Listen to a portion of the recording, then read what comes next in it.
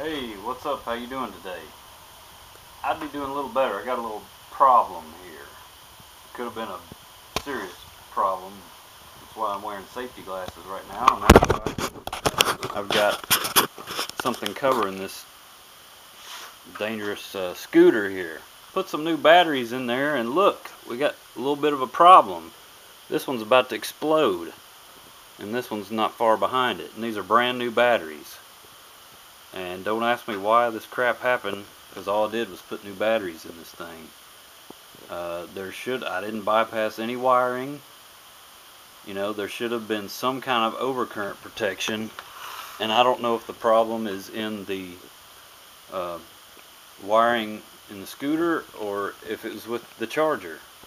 These chargers, I believe the way they work is the green light blinks, and when it's done charging, it stops blinking and stays on solid. So I'm not happy about this, and neither are the owners that spent the $20, $25, whatever, to $30 on some new batteries.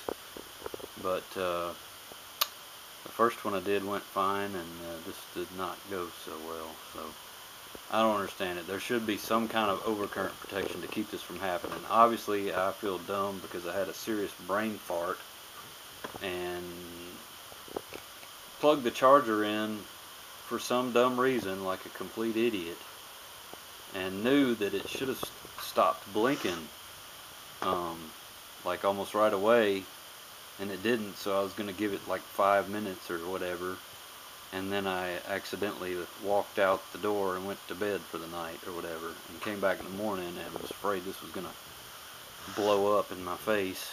So I guess it's better that it, I don't know, happened here and some poor kid didn't get covered in battery acid. So anyway, if you've had the same problem with an electric razor scooter, I feel your pain, but I still say this crap should not have happened.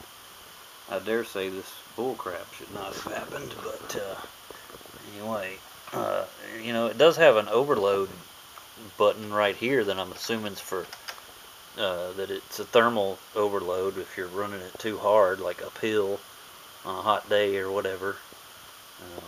So anyway, if you have any suggestions on how to avoid this from happening, I hope it doesn't happen to anybody else, and wish you the best. You know, all I did was put new batteries in it, and of course I had to use some little bit different wiring, but I don't think I used any wires that were undersized or anything, because the old wires were hardwired, and these had terminals on the top right there, so you gotta do something about that. Anyway, good luck, wish you the best. If you have any advice for me, leave me a comment or email me on YouTube. Thanks, have a good day.